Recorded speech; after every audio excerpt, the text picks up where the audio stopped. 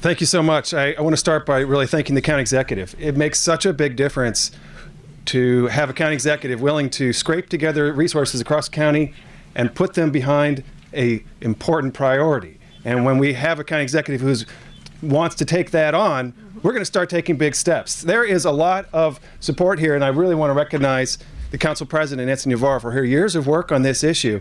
What has happened in the last few years is every single elected official in this room has said publicly, repeatedly, that early childhood education is a top priority.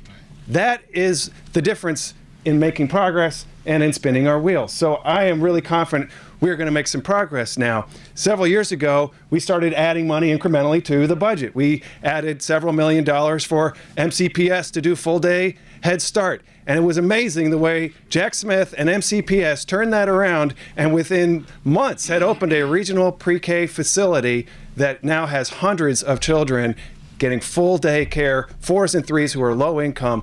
Our MCPS team is phenomenal, and they can turn around investments in high quality programs in a way that just is really spectacular. We've added money to subsidies so that private providers can expand their coverage. And year after year, we've made incremental investments. County executive has announced $7 million in his budget. That is a big step, and I challenge my colleagues on the council, what's working? Let's add to that. Let's add to the county executive's commitment. And I say that in a friendly way because, you know, if we were just trying to add to a base budget, which is what we've done in the past, it's a much heavier lift. So let's add $5 million on top of the county executive if we can. But let's really just respect and appreciate the significance of what we've heard today. So thank you. I look forward to working to continue to expand programs for our low-income 4s, our low-income 3s, and let's work our way one day for a sliding scale for universal pre-K, hopefully in the near future.